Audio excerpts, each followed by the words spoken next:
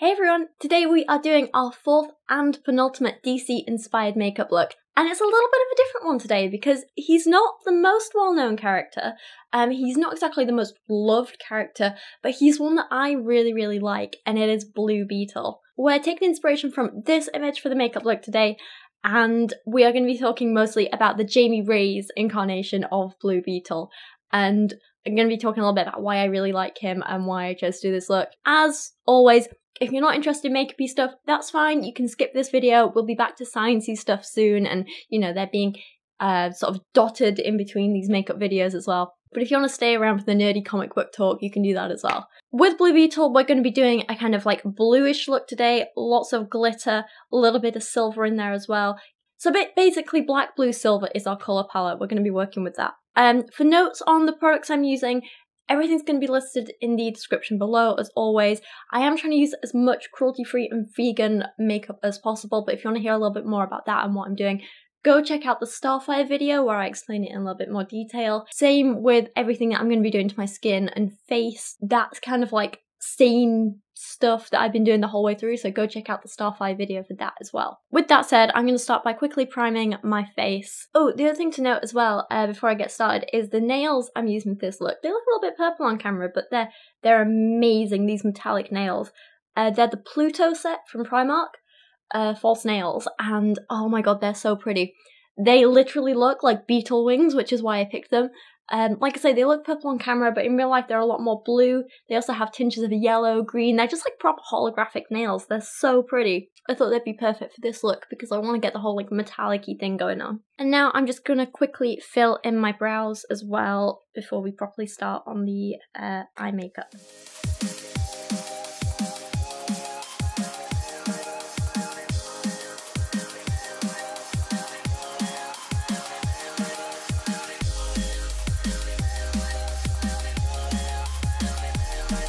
Now I'm just going to take a flat brush and some of my NYX white eyeshadow base, and I'm going to apply this all over my lid, all kind of like up on the brow bone as well, and also start to bring it out to here as well, because I'm going to try and like wing the whole eyeshadow and kind of bring it out quite far and try and elongate the eyes to try and get that like kind of beetly wing effect.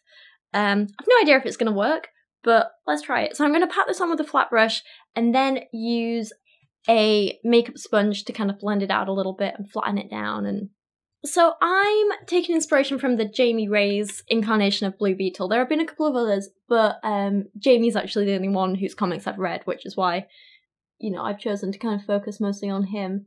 And the outfit that I'm taking inspiration from is from the New 52 comics, which was my first introduction to Blue Beetle. I do think he's a thoroughly underrated character, and I do really like him.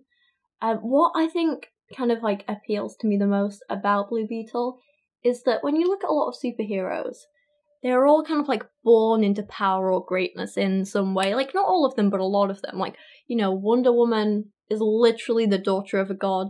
Superman is literally an alien. Bruce Wayne and Oliver Queen are literally born into these like billionaire families. Jamie is just a completely ordinary, regular kid.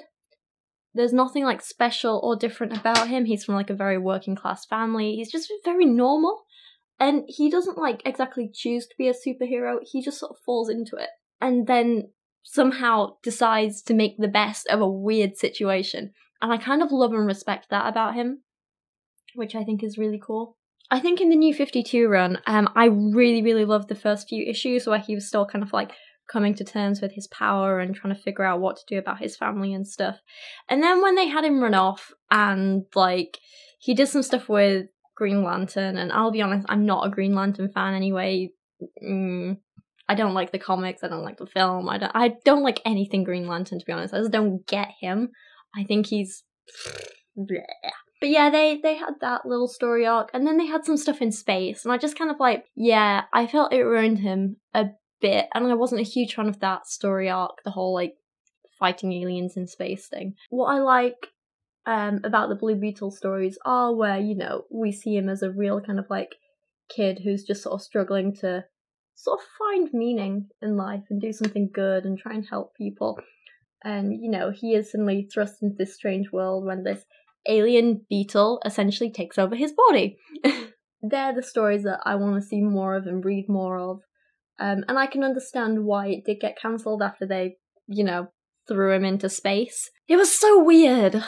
I'm using the white base because, again, I'm going to be using a lot of blue colours and I really want to help them pop by having this white underneath. We're using a lot of the same products and palettes as we have in the other few videos, so just going to show you to them now. I'm going to be using a whole range of shades of blues and stuff and just kind of mixing them and blending together. So I'm going to be using the NYX Ultimate Brights palette, the I Heart Revolution Makeup Hearts palette, and the Revolution Pro Regeneration Trends Mischief Mattes palette. Basically, they've all got blues in. I'm going to be using a big kind of like mix of these to try and get something cool looking on the eye.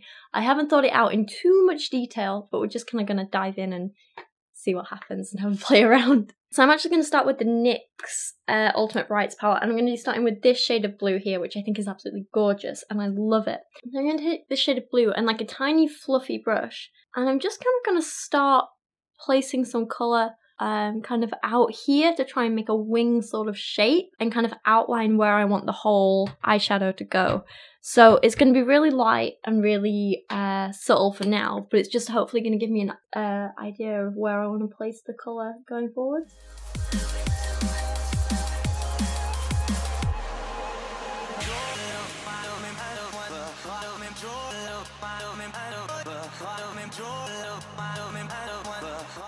It's a little bit difficult to see on camera and a little bit subtle because I haven't applied much product at all, but I think this is a really, really good place to start. Next up, I'm going to take one of my soft spectrum brushes and the colour Crusade from this Revolution Pro palette, this light blue here, and I'm going to start blending kind of like just above my crease and kind of bringing it up out into the wing and building up colour slowly. Just here. And also making sure the edge is really, really soft and fluffy.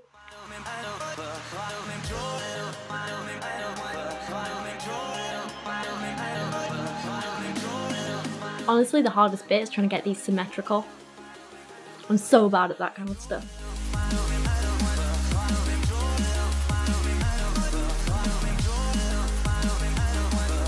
That'll do for now. Can always come back and add more in and like build it up as we go along, you know?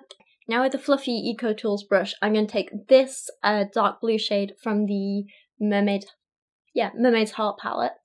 So I'm going to take this one. I'm going to start applying it in the corner of my eye here, blending it up into the little flick a little bit, but also just like focusing mostly on the corner of the eyelid.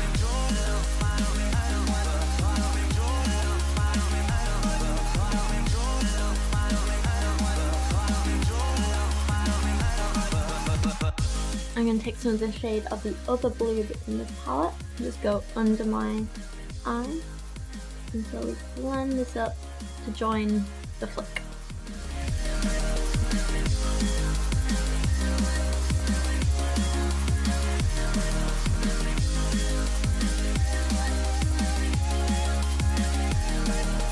Now back to the NYX palette, I'm going to take that light blue again and pop this all over the rest of the lid that's left, and then just use this to start blending all the colours together.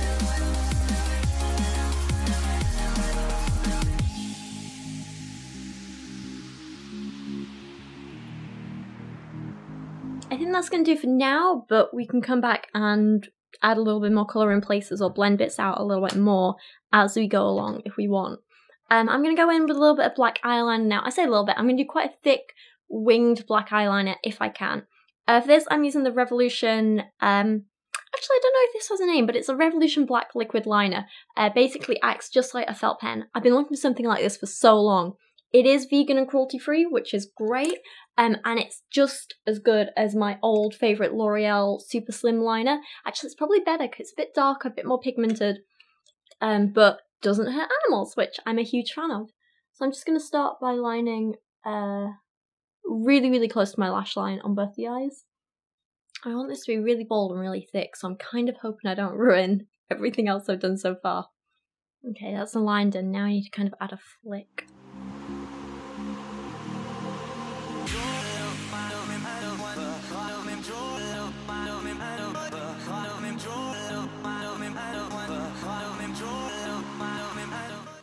Next up, I'm going to take a teeny tiny flat brush and Barry M's holographic eyeshadow topper in Asteroid. This one's really gorgeous. So I love these holographic sort of eyeshadows they've got. They're so pretty. And they like colour shift and they're really bright and really sparkly and they're really nice and fun to use. And this one is a kind of bluish, greenish with a slight purple tint to it. Really pretty. So I'm going to take a little bit of this on my tiny little flat brush. I'm going to start putting it on my eyelid, like working from the inner corner and then blending out so it doesn't cover the entire lid. So there's going to be like none over here, but lots here. Does that make sense? I'm placing this above the eyeliner as well.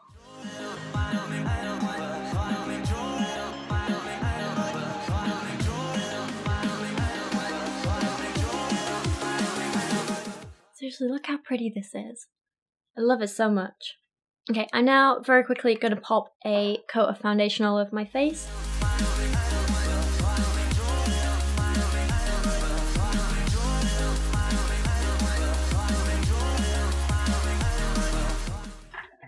Alrighty. Quick coat of mascara on the eyes as well now. I was going to add more silver to this look, but I actually don't think it needs it. I think the whole like metallic blue and black kind of works well together. It's fine. What I'm going to do at this point is go back and try and add in a little more blue to kind of like above the crease. I want to make it just a little bit more pigmented.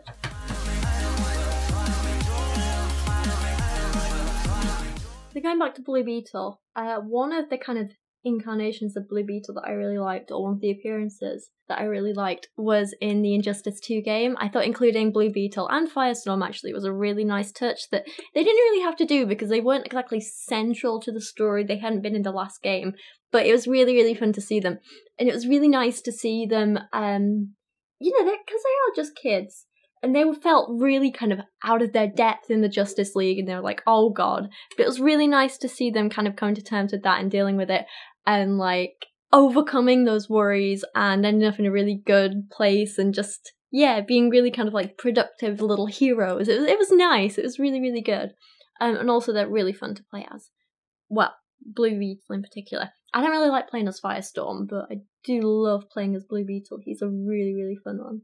And now I do just want to darken this inner corner a little bit more.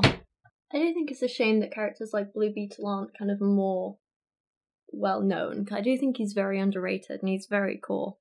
And also, like, Jamie, he's what is he, like Hispanic or something? I don't know, I'm not very good at using the right word for like different nationalities and ethnicities and stuff. I don't know, but what I really like is that he's just from this very kind of working class normal family, like I said before, and I think a lot of people would kind of get a kick out of seeing someone more like them as a superhero. I mean, I'm not Spanish or Hispanic or whatever, but I am from a pretty normal working class family, and it's nice to see people like me doing cool things like that. Like, it would have been great to see someone like that for me as a kid. That's what I'm trying to say.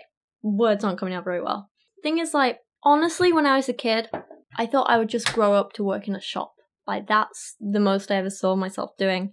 Because when I did look at all the people who, like, succeeded and did well, it was all the ones who came from families with money and, like, you know, they could afford to send their kids to this posh school or to this after-school club, or, like, you know, their parents could drive them around to here and they could go and do these things and whatever. I always thought that it was people with a bit more privilege that got to do the cool stuff in life. I could never imagine myself doing a job like this.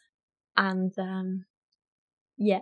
Sometimes there are moments now where I just kind of sit back and look around and I'm like, damn, I am so grateful for this life. Like, I'm 25 and I have everything I could ever dream of. Like, I've got this beautiful flat, and I know it's like a tiny little thing. Well, it's not actually tiny. No, it's 2 bedrooms. It's amazing. Like, but I know it's not anything special by some people's standards, but this is better than I could ever have dreamed of. Like, I live in London. I have the most amazing boyfriend. I have a dog. Like, oh, like, I have a job which I love doing that lets me work from home and at my own schedule. And yeah, I never imagined this for myself, and it's amazing. And like, sometimes I sit back and look and I'm just like, what more could I want? Like, I'm so happy. Anyway, the point is, I never imagined a life for this, like this, for myself as a kid. I thought I'd be stuck in Penistone, working in a shop, probably pretty unhappy, just kind of like living day by day, you know, as I saw so many people doing. That's what I thought my life was going to be. And I think if I'd had kind of characters like maybe Blue Beetle, who were just ordinary kids who made the most of something completely extraordinary, maybe if I had more people like that to look up to, then I know I'd have had not necessarily more ambition, but I'd have felt a little bit more hopeful. I wouldn't have felt quite so lost and hopeless and like my dreams were just dreams, you know? I mean, that said, like, people like characters like Blue Beetle were around, but they were very different at the time, and I wasn't into comic books at the time, so probably my fault. Anyway, point is, Blue Beetle's really cool. That's what I'm trying to say, and I'm rambling a lot. Let's do some stuff on my cheeks. Oh, tell you what, I got a really cute little highlighting palette from Primark the other day. It was like £3, it was really cute. But they've got this really cute little pink shimmery shade here that I think would be really cute for Blue Beetle. Let's take a nice fluffy brush. Just apply a little bit of this to my cheeks. Oh, you can't even see it on camera. There's quite a lot of pigment here, more than I expected. Damn. It's really pretty as well. And now, to finish this off, oh, a lip product that I've been wanting to use for so long. This is so pretty. This is the I Heart Revolution Galaxy Liquid, like, lipstick, lip gloss, lip stuff. It's blue, and it's glittery, and it's sparkly, and it is so pretty, and I cannot wait to use this. But first, I'm going to use a little bit of this. It's just a Barry M, it's called Let's Be Clear Lip Fixer. It's a completely see-through transparent, like, lip liner, basically, and it just stops your liquid lip products from kind of, like, fraying at the edges, if that makes sense. The older I get, the more like wrinkles and lines I'm seeing, so it's quite subtle, but it is becoming more noticeable with my lipstick, so I have to use things like this now. It's completely transparent, like no one can see you're wearing it or anything. You can't even see that it's on there. It just stops your lip products from running or fraying or whatever. It gives you a nice clean edge. It's great. This is the prettiest colour, look at it, oh my god. I wish it was more acceptable to wear like blue lip products in public, because I would wear this every day. It's that pretty. Also, these smell really good. There you go, I'm pretty happy with that. You know what? I'm going to say this Blue Beetle look is done. I'm actually really, really happy with this, and I love this. I think it's so much fun. This might be my favourite look that I've done so far. I really, really like this, and I think I'd actually go out and wear this in public as well. Look at it, it's so cute. Oh, I don't want to take this off, ever. I really like this one. Am I silly? I'm probably silly, aren't I? Also, I didn't think blue was really my colour, but I don't know, maybe I could get away with it. What do you think? I know it's tough because my skin has quite like yellowish undertones, so I never thought I could get away with colours like blue and stuff. So I've always tried to stick with like, you know, reds and oranges and blacks, you know, but I kind of don't mind this. I think it's really cute. Also, it's just so much fun. Look at it. Don't mind me just staring at myself in the camera screen, you know.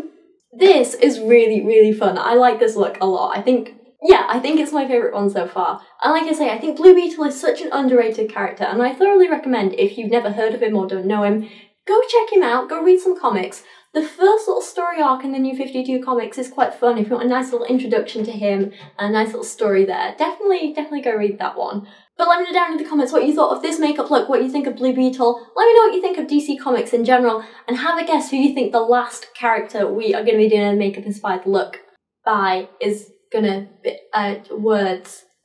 Let me know who you think the next one's going to be. It's the last one, it's a good one. Again, it's quite a challenging one, but I'm really looking forward to it, and I think if I can pull it off, it's going to be really, really cute. But I love this! Oh my god!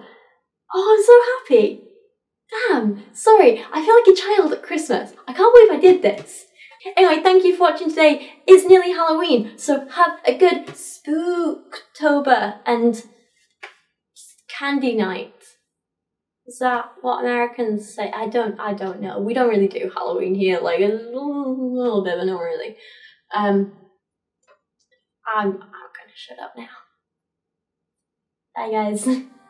Thank you so much for everyone who's supporting my channel this month, especially everyone supporting me on Patreon, including Gambit and his chauffeur, Deshawn, Mark Darner, Christian Berg, Rachel B. Royer, Jaden Shepherd, Jaylee Moore, Religions BS, Sir Michael Moore, Christian Oates, Sage Villarreal, Greg Ladd and Spencer Young.